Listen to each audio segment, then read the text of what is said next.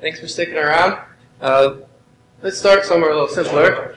We'll talk about the experimental motivation for this research. My research is primarily in detonations. And, well, detonations are fairly complex, as you can see in these pictures. This is a Schlieren image and an image showing the radical mass fractions. And there are different kinds of detonations. There's regular detonations and irregular detonations. And the specific detonation depends on what the actual mixture is made of. We know a lot about the very simple detonations, the regular ones. But shown here is a more irregular. Actually, this is a regular detonation. The irregular ones are even more complex. In detonations, there are a lot of things going on. There's convection, diffusion, reactions. And they're also three-dimensional. Shown here is a three-dimensional simulation in VISID. And shown here is a diagram of what's going on. When you think about detonations, you think about shock reflections. And shown here are points where shocks reflect off each other. And that's mainly the main structure of a detonation and what I simulate. A lot of work has been done on the regular detonations. And these are detonations that are of hydrogen, oxygen, argon, and other more stable molecules. Shown here is a plot of the stability of a detonation. With more stability, the detonation is less complex and easier to understand. Up here is what I study. This is propane, which is the most unstable detonation that has been studied in experiments. And shown here is propane. There's a lot of range of scales in detonations. There's very small scales and very large scales. You have the chemical reactions, which happen very quickly with thousands of species. And you also have the interactions with boundaries and the interactions with the shock reflections. And you have different sizes of shock reflections, large ones and smaller ones. So how do we model a detonation? Well, it's very hard because you have convection and diffusion. And we don't know that much, so we have to start with just the physics. So I do direct numerical simulation. That means no approximations. Well, there are approximations, but we make as little as possible. So we use the full Navier-Stokes equations with chemistry. To solve convection and diffusion, you have to use a scheme that can do both. It's very easy to do one or the other, but to do both, we use a hybrid scheme. This is our WENO scheme, which uses sixth-order accurate stencils. It uses a shock capturing part, the WENO, which stands for weighted essentially non-oscillator. And it also uses center difference stencils that allow you to capture the diffusion. Shown here is a schematic of the triple point structure I was talking about. This is a shock wave, another shock wave, and a shear layer. And shown here is where WENO in red is used and where the center difference is used. WENO is very expensive. So you could use it everywhere, but it would be very slow. And it would also give you inaccurate results where diffusion is happening. So we use as little WENO as possible. It's very expensive to simulate detonation, so we use adaptive mesh refinement, in particular structured adaptive mesh refinement. The code I'll use is AMROC, which is the basis for the parallel computation and breaking up the domain into pieces so we can do multi-scale analysis. Previously, no one has used this WENO scheme to simulate detonations and diffusion. So we had to do a lot of convergence tests, and I have a paper which is just getting published. We started out with very simple cases, just without chemistry, and then moved on to having chemistry and diffusion and multiple species. So let's talk more about those triple point structures. In the detonation wave, there's triple points moving back and forth in time, and when they reflect off each other, shear layers happen and species start mixing and combusting behind this detonation wave. Shown here is a schematic of a shock wave reflecting with another shock wave. Now this is a symmetric problem, so you only need to simulate the top half. Also, here's another schematic of a triple point. The structure is moving this way, and you have a shear layer where lots of mixing is happening. And you also have shock waves. Behind the shock waves, the fluid is heated up and accelerated, and the detonation occurs. Here are some simulation results. Shown here is the initial condition, and also the pressure, the product, and the refinement levels. The red shows the highest refined section, and the blue shows the coarsest.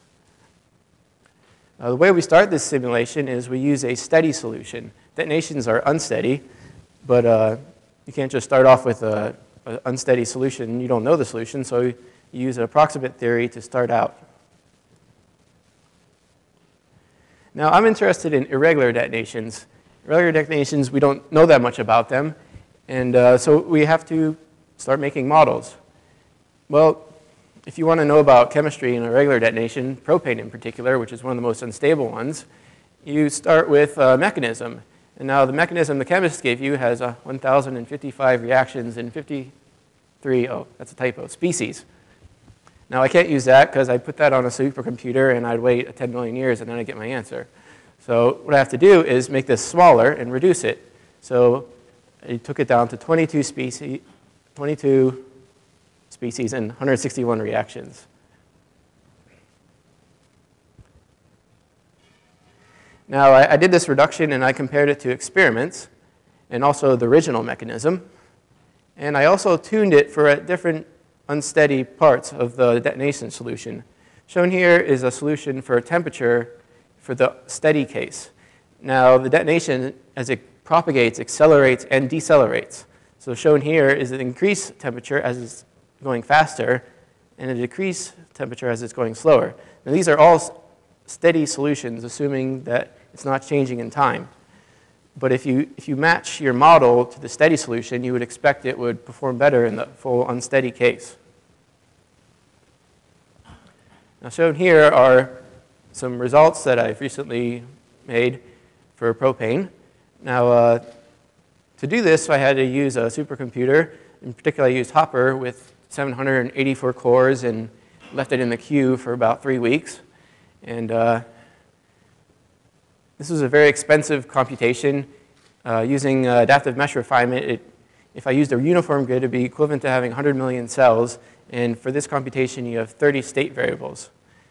And this is a multi-scale problem. This distance is 1 centimeter, and the smallest cell size is about a micrometer. Now, I'll step through and show you the simulation.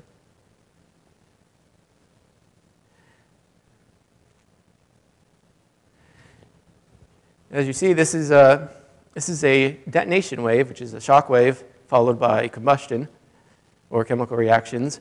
And it's reflecting off what seems to be a boundary, but is actually being modeled as another shock. And this is a substructure of detonations as they go through pipes, through air, in spherical explosions, in piping system explosions. And what you're seeing here is the temperature.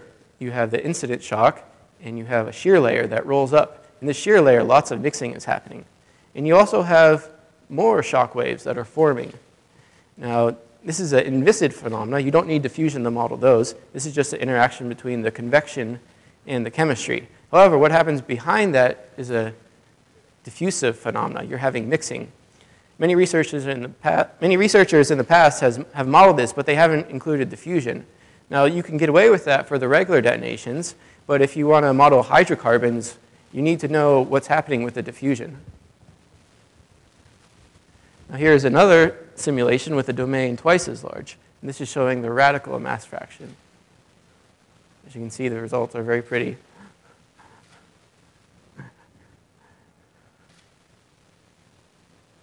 Now, we'll talk more about what's happening. You have the incident shock. You have the shear layer. This is the pressure. And you also have new triple points that form. You have a reflected shock. Shown here is the reactant. As you see, it's getting, well, if you go in the reference frame of the triple point, it's getting pulled in and spun around.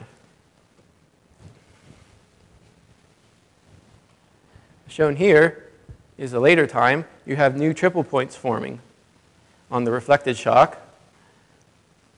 And you also have lots of mixing happening for the radicals. Shown here is the reactant.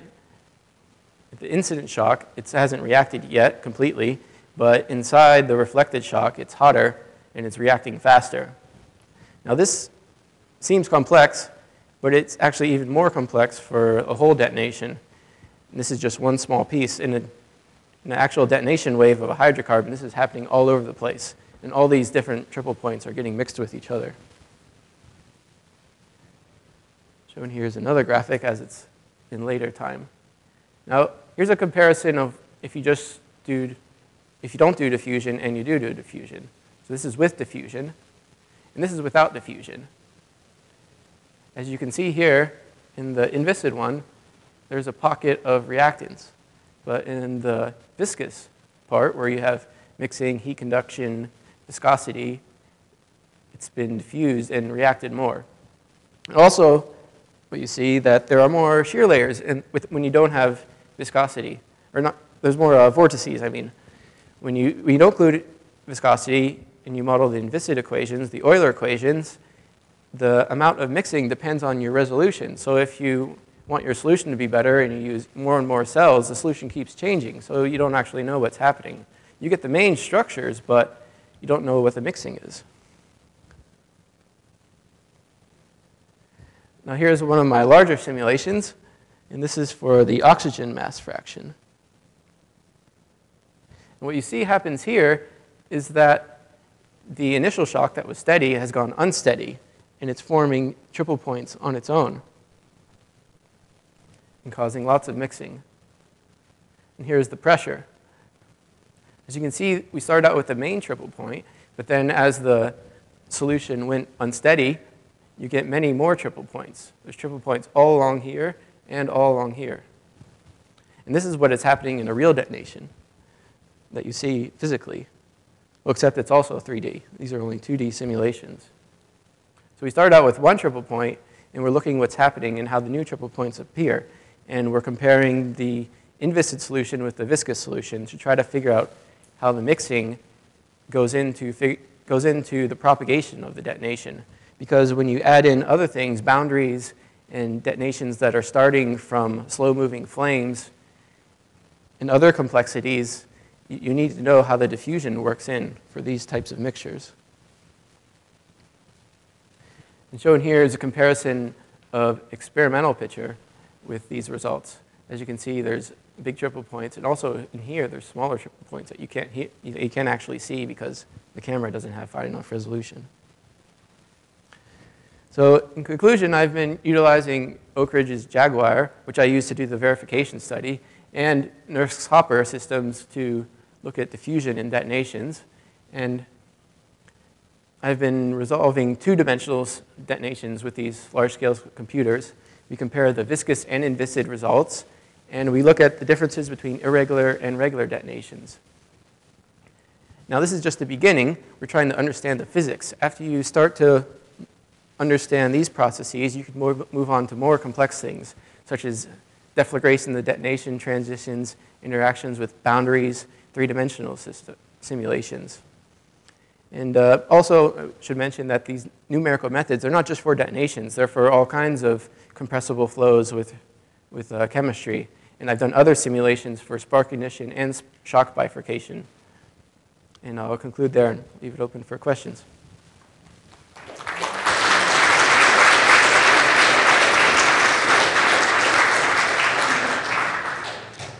Questions? Yes, over there.